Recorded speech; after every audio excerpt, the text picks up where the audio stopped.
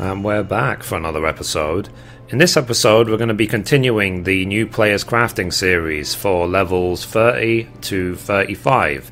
And as always, hello from Ori. So this video has been a long time in the making because I'm sure you guys know at this point, the amount of crafting you need to do is quite a lot at this level. And I'm going to take you through the general steps and everything I'm going to follow in order to get to level 35. Now, as you can see, actually, because I've been leveling so fast, most of my crafts are actually at level 31 already. So here is where we begin. First things first, now at level 30 plus, you need to do the level 30 different class quests for the different guilds, so go and do those. They will require you to high quality some items. So I'm going to take you through some new rotations for level 30, but before I do that, let me show you the gear I'm now wearing, which again I crafted all myself. So we have the Velveteen Beret, we have the Velveteen Gown, the Velveteen Chalk Gloves, the Velveteen Half Apron, the Velveteen Bottom, the Velveteen Gaiters.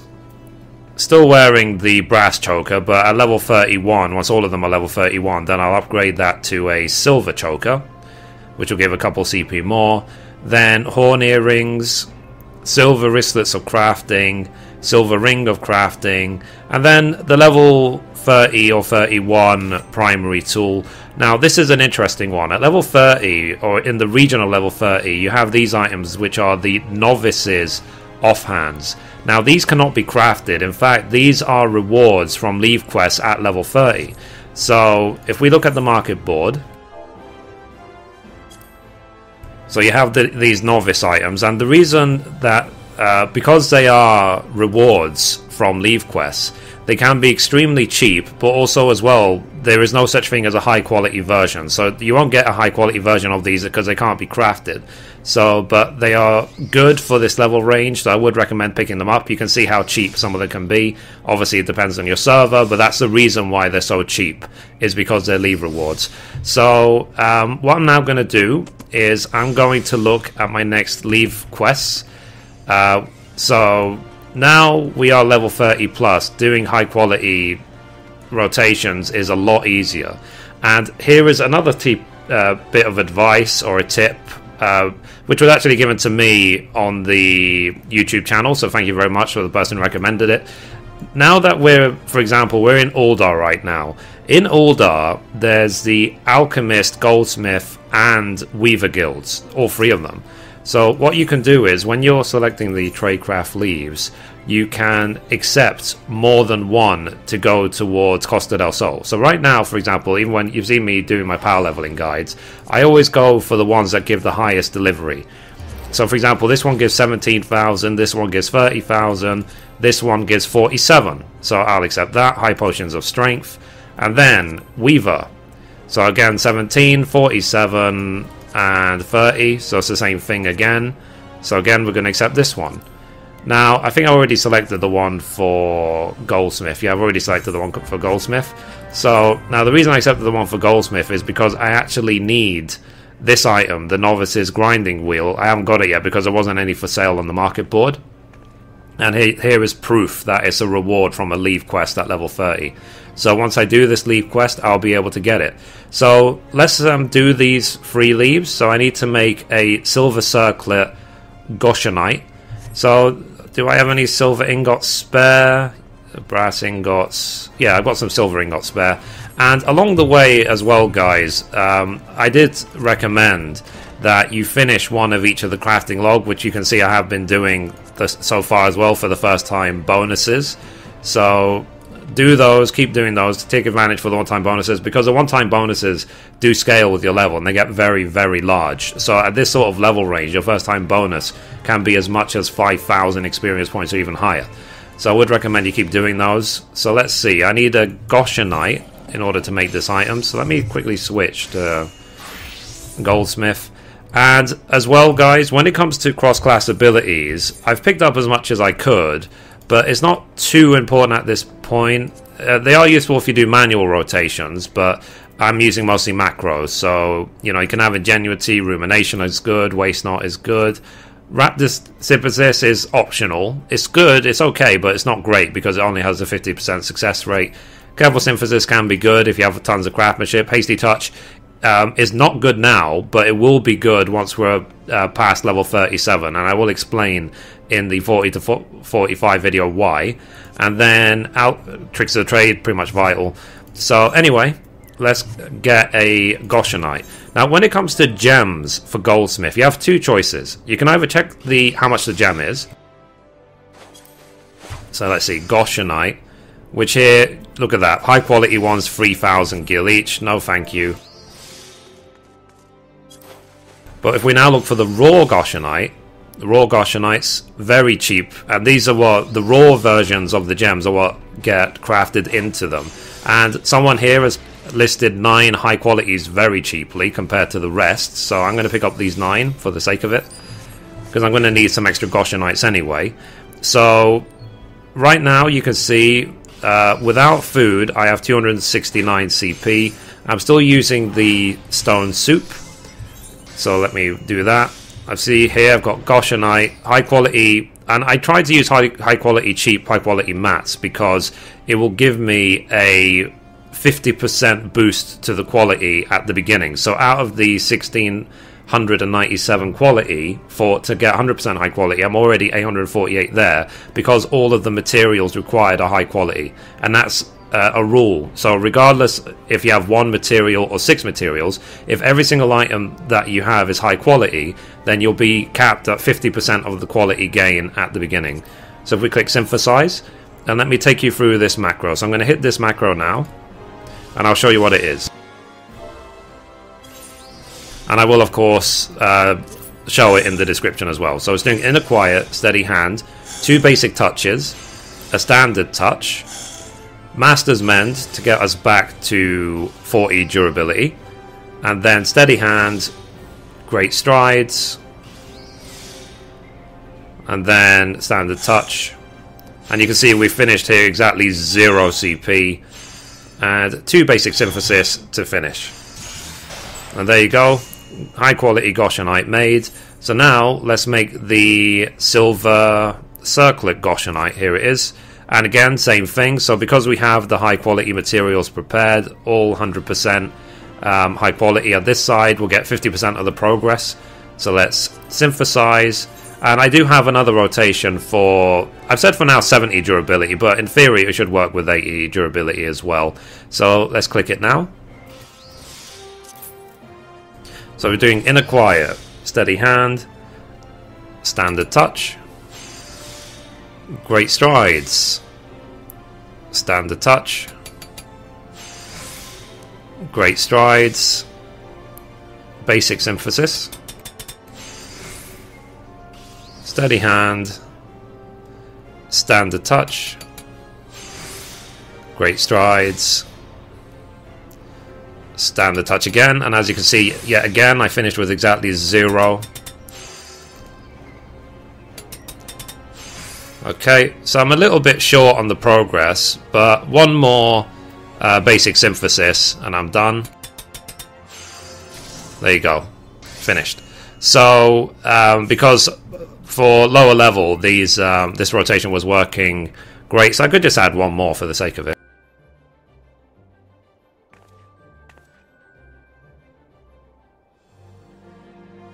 There you go. So this will be overkill for some of the crafts, but it doesn't matter if it's already finished by then. So what? You know, it's done. And you can see I got 200% high quality using normal quality materials.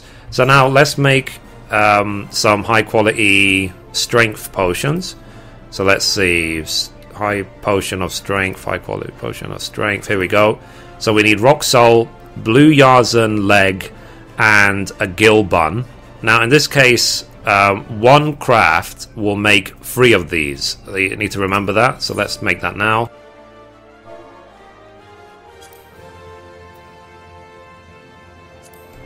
Now, here's the thing. These blue yards and legs are quite kind of expensive. So another thing to do, just for this, you know, try your luck, you never know. If you haven't got the gathering, or you know, you haven't got a way of getting these yourself, just check the market board for the finished products, because you'll be surprised sometimes how cheap things are. So for example, to make you see here, I can buy the 3 I need, or even 5 if I want to do it multiple times, for 700 gil each, which means per 3 I will pay 2,100 gil.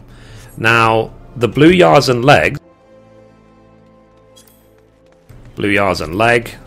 you see, high quality blue yards and leg on its own is 2,500 gil. So in this situation, it's actually better for me to buy a high potion of strength finished. Oops, that's Dex. High potion of strength finished than it is to craft one myself. And I don't see a problem with that. And I've bought 9, so I can do the leave a good 3 times. It's a good idea to check. Just check the market board, see if you can purchase a finished item for cheaper than it is to actually craft them. And as well, so we've got those now. So now we need to get the linen choses. So let's get that now. So linen choses, where are we? Linen. So to make linen yarn, we need flax, which usually is very cheap. Linen choses, we need 3 undyed linen and a linen yarn. So let's again check. So this is where sort of market research comes into play. So flax is at the moment 250 gil each. In order to make 3 undyed, let's see, where was it? In order to make 3 undyed linen, you need 6 linen. In order to make a linen, you need 2 flax. So you're looking at, let's see, 6, 12. You're looking at 14 flax, basically, if you want to make this item. And so if you times this number, 250 by 14, so I'll probably have to pick up this. Let's see, 250. So you're looking roughly at 3,500 gil to make the item. But that also, as well, doesn't account for the shards. So what I can do, I'm going to check how much a high quality shores is. 15,000. So obviously, even though it might seem like a lot of money, it's still very much cheaper to make the item yourself than it is to buy one. You know, so in this case, so in the previous case, it was cheaper to buy it. In this case, it's definitely cheaper to make it. So we're going to make one now. But again, before we buy the flax, let's just see how much linen is. So linen yarns are worth high quality ones. Let's see. So you're looking at about 500 gil each.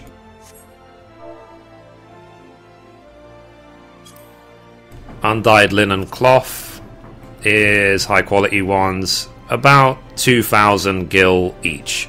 So obviously it's cheaper to buy the linen. But let's check the flax again. How much are the flax? So let's see. So the flax, because the flax are 250 and the undyed linen, the linen yarns are, let's see, the high quality ones are less than 500. It means it's actually cheaper for me to buy the linen yarns high quality than it is to craft them. So in this situation, I'll buy the linen yarns. So let me do that now. And some more here. Cool. So that's those bought. So now let's switch to our weaver. Now, this might seem like a weird way of doing crafting, but this is a way I've always done crafting to cut my costs. You know, so, you know, it is very important to think about the future in terms of how much money you can save just by spending a minute to do a little market research to work out what is cheaper to do. So we worked out it's cheaper to buy the linen yarns, but it's definitely cheaper for us to craft the undyed linen. And it's definitely cheaper doing that than buying a finished high quality linen. So we basically are going for what is in theory the cheapest, most time saving way. So let's now make an undyed linen. So again, let me just drag my macros again. So, macros. We have this one for 70 durability, this one for 40 durability. And it's important to have two separate different macros because you can see this is a 40 durability item. So, let's hit that now. And do label your macros as 40 and 70 durability just so that you don't have to distinguish and you don't make a mistake. Because, for example, if I hit my 70 durability item while crafting a 40 durability craft, then it will fail because I'll run out of durability, game over.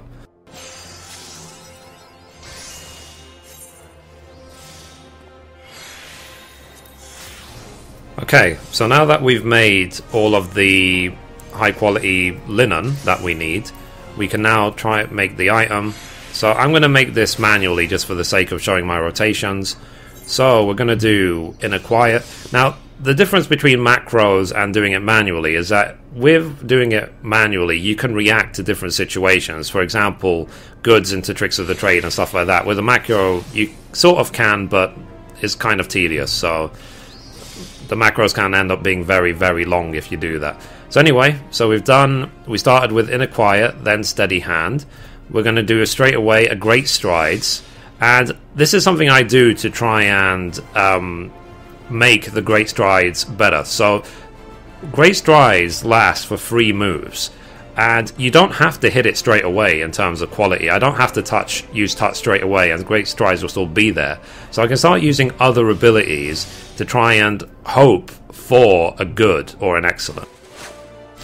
So you see, for example, I used Ingenuity and a basic synthesis, 2 moves extra to try and get it to change, but it didn't. So because there's 1 move less than great strides, I will now hit standard touch. Okay, now it's turned good at a bad time. So I'm going to hit Tricks of the Trade to get some CP back. So again, steady hand, great strides, and again we're going to try the same thing. So we're going to do again Ingenuity, and now it's turned good. So because it's good, I'm going to hit standard touch. And that's what we were trying to do, is that we were trying to force the good to appear while great strides was up, so that standard touch would have more power. So now we're going to hit again a basic synthesis, and again that's worked well. It's a good at a bad time because we don't have great strides up. So we're going to again do Tricks of the Trade and then great strides. And to be honest, at this point it doesn't really matter because even without good, this should hit straight to 100%. But we are going to put a steady hand just to be safe. Okay, and now standard touch.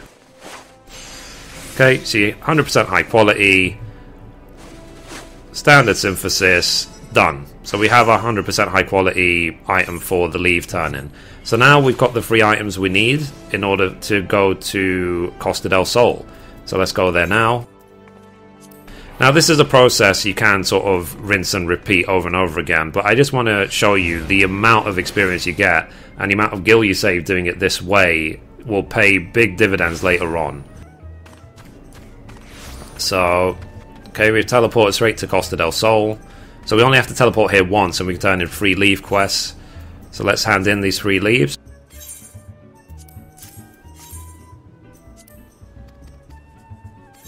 Yes. So 100% bonus because it's high quality. So you see I've got 95,648 experience.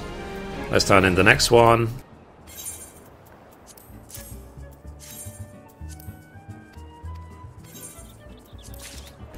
Okay, same thing. So nice. My Weaver just leveled up. And Goldsmith, hand over. Yes. And you see, again, we're going to get the Novice's Grinding Wheel, which is useful. Nice. So we've turned in the 3 leaves. So now, let's quickly change to Goldsmith. Now, this is something to remember as well, is that because we are let's say, heading our way towards being an Omnicrafter, like we have all crafts leveled, it means you can repair all of your own gear. And the way repairing works is that you can repair gear which is up to 10 levels higher than your craft. So because I'm level 30 plus in all crafts, it means I can repair all gear which is up to 40. So right click, repair all. It tells you which dark matters you need. So I've got some grade 3s right here. This is what G123 3, 4, 5 means. It means how many of the different grades of dark matter do you have in your bags. So you can click here, repair all, and the difference is when you repair using dark matters, it adds 100% quality even if you're at, let's say, 90%. So you can see in my case I was at 96%, and because I used the dark matter it made it 196%. So that's what's really great about the dark matter system.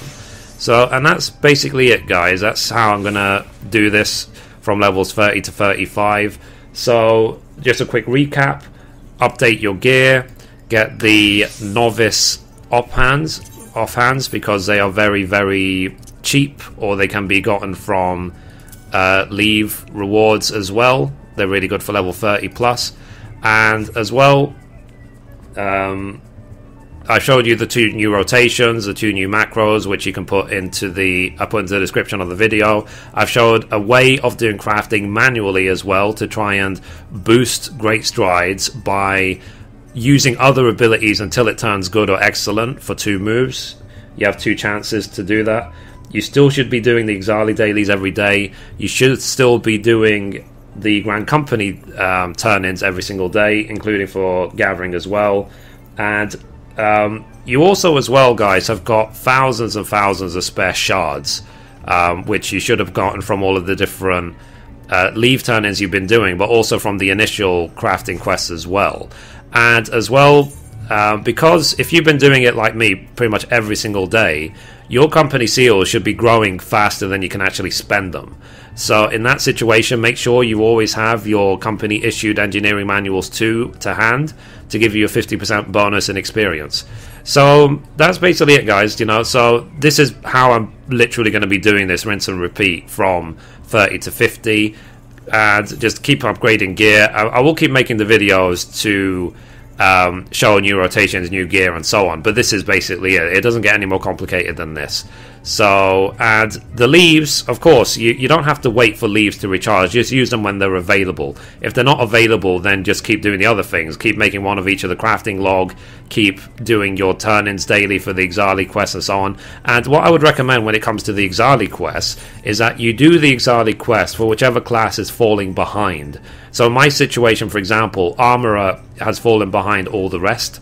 So I will, for example, when I do my Exali quests today, I will do them on Armorer to speed it up. And another thing as well you need to be careful about when it comes to the Exali quests is that when you rank up, you effectively are demanded 10 levels higher worth of crafts. And you need to be careful about that, because right now, for example, I'm only level 30 to 31, but I'm already rank 4 with the Exile because I've been doing it every day. And the rank 4 turn-ins for example, the Deliverance quest are level 40. So making these items, for example, this boar skin tool belt, it might look appealing, but I can't even make them.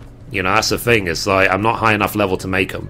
So I would have to more focus on this item here, this Earth Ward potion, because it's in my level range. So be careful with things like that. And as well, remember, when it comes to the delivery quests, there's absolutely nothing stopping you making the same item and turning it in over and over and over again. No one said that you have to do one of each like with the Grand Companies. These ones can be turned in multiple times. So try and remember that, the difference between the Eckhart 9 delivery quest and the Grand Company quests. So if you have any other ideas, any other tips and suggestions, or any other questions about anything with the crafting series so far, please let me know. I will aim to try and get the 35 to 40 video out within the next day or 2 as well. And that's basically it, guys. We're on the home stretch now. It gets easier and easier because we can high quality more consistently. So anyway, guys, that's it for this episode. Thank you for watching, and as always, goodbye from me and goodbye from Ori.